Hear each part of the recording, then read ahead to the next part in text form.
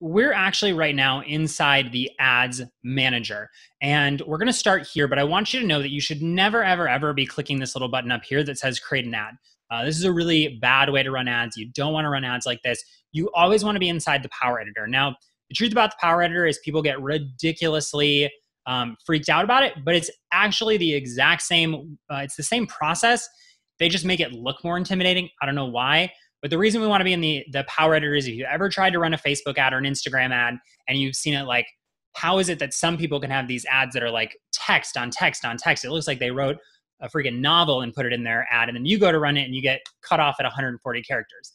It's because you're using the Ads Manager, not the Power Editor. The Power Editor removes limitations, opens up new tracking features, and honestly, you just want to be in there. I tell all of my students, if you're not in the Power Editor, you didn't come to play ball. So start in the Ads Manager, but you click this button up in the top left and you take it over to the Power Editor. Now, if things change, just know you can always go to facebook.com/ads/manage/Power Editor.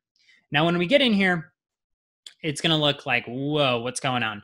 What this really breaks down to is you don't need to really understand a lot of this stuff other than campaigns, ad sets, and ads. Okay, so at the surface level, the way Facebook breaks things down is you have campaigns. And campaigns tell Facebook what you want to do. Do you want to get video views? Do you want to get conversions? Do you want to get clicks to your website? Do you want to get post likes? Do you want people to just like you on Instagram? Do you want to get new followers? So you tell it at the campaign level what the goal of it is.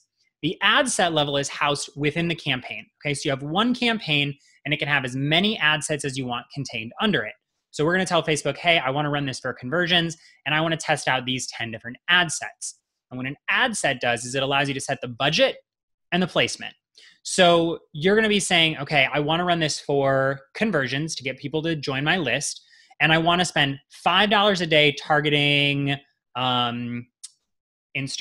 We'll just keep it simple. So you want to target Instagram, and you want to spend $5 a day. That's one ad set. If I run another ad set, where let's say I want to spend $5 a day and I want to target Amy Porterfield. Then I'm going to spend $5 a day on Amy Porterfield. That's another ad set.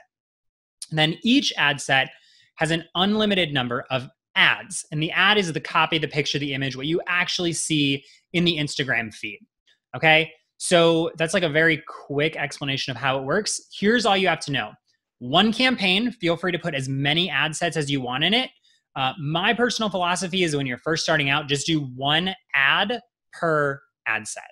You can do as many ads as you want and tell Facebook to make the decision about what ad to spend the money on. I would rather do my own split testing and say, spend $5 a day on Amy Porterfield, and I'll go check in 48 hours if it works or not. Okay, so perfect example, we're running one right here. We have 18 conversions at 320. I would rather go back in, and I'll give you a perfect example here. Here's a bunch of pages that we're testing. I would rather come in and say, okay, which of these is working and which of them isn't, rather than giving Facebook the choice to do my own targeting for me, okay? So that's how ads, ad sets, and campaigns work. So in order to create an Instagram ad, you just come up to the top left and you click Create Ad. And you're gonna create a new campaign. So we're gonna call this Instagram ad, sample.